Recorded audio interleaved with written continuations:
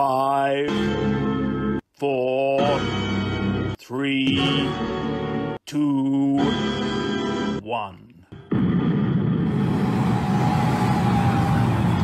Old school only is go.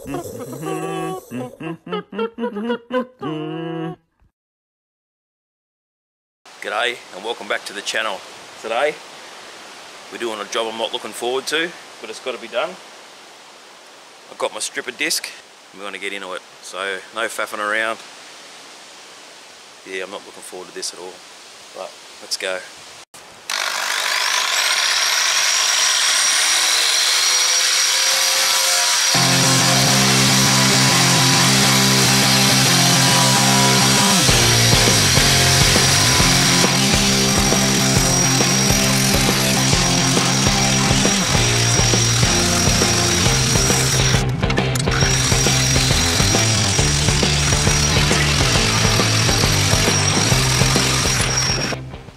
So the outside's done.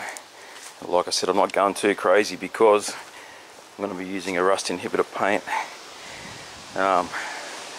Now before I go doing the insides, which is going to be a challenge anyway, I want to get my pressure washer out because there's a fair bit of grime and mud and caked on flaky stuff, which I reckon I could probably remove most of that with some high pressure water. So we'll do that now, and we'll see what we're going to do after that.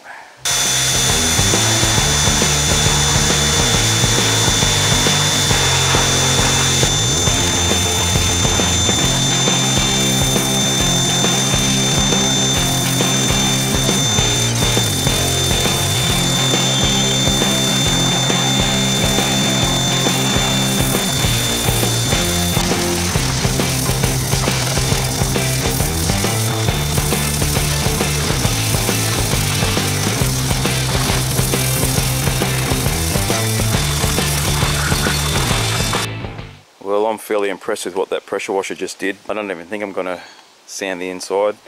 Pt17 that, it'll be perfect. That's what Pt15's for. No need to overdo it. So what I'll do now, I'll flip it over on its other side, pressure wash it again, because I've got to get the underneath. And I've got a couple of little bits to weld, and then we're ready to paint it.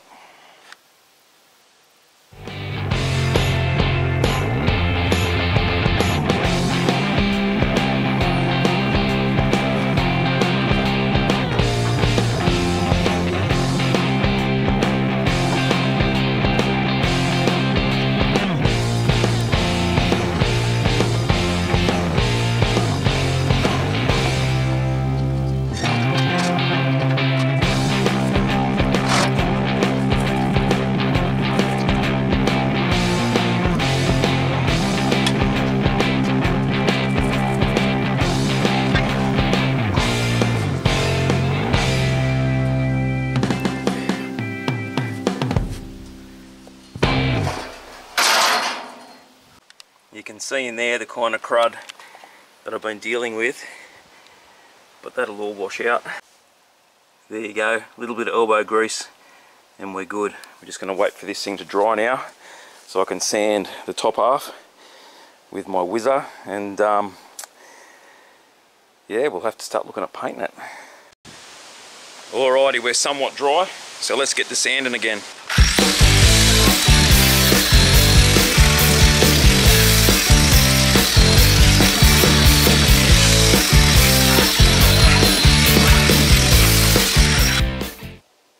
Well, I'm really happy with that. We are almost ready for paint. I've just got a little bit of welding to do. And I found my chassis number, which is awesome. So yeah, let's finish welding.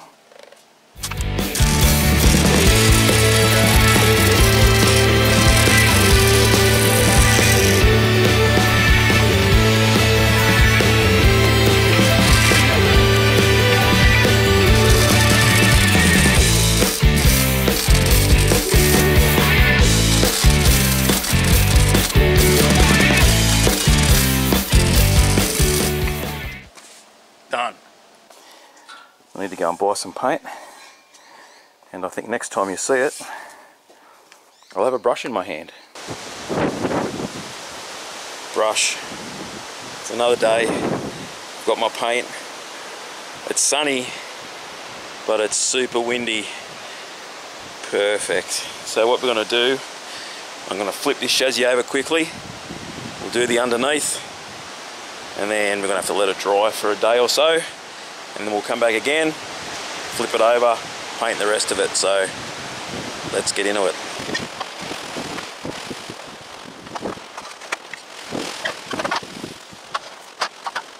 So I'm using two different types of paint.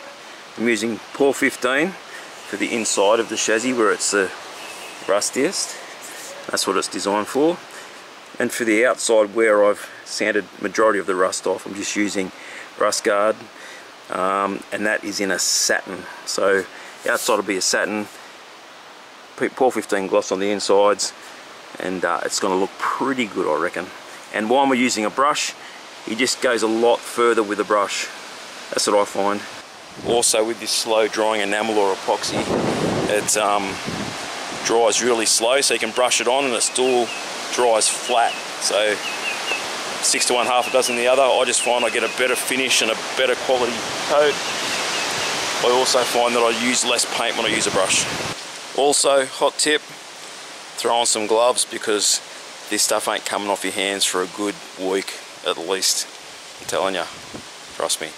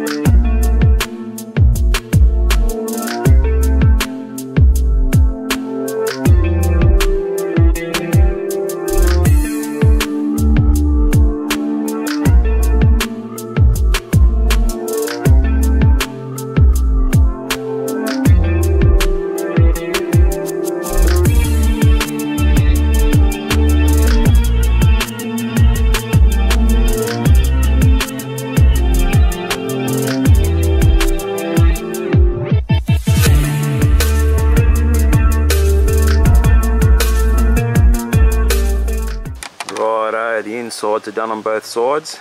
Now it's time to tackle the outside.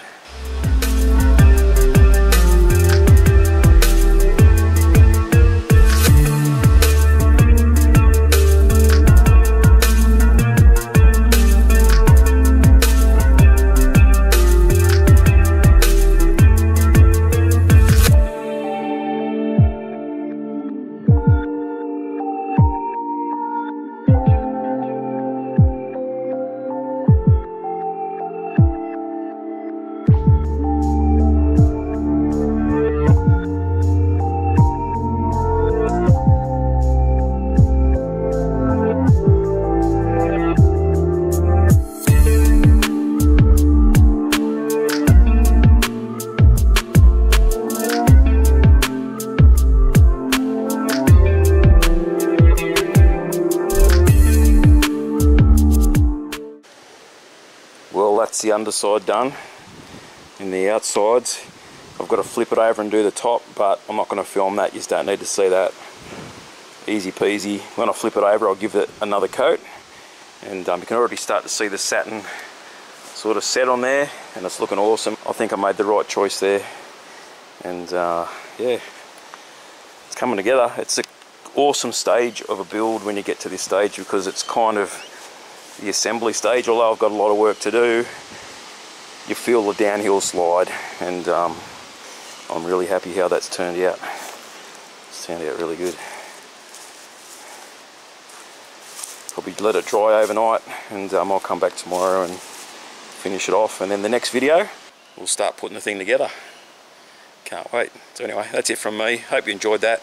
Stay tuned, be good to your mates, like, subscribe, all that stuff, and I'll see you on the next one. Cheers.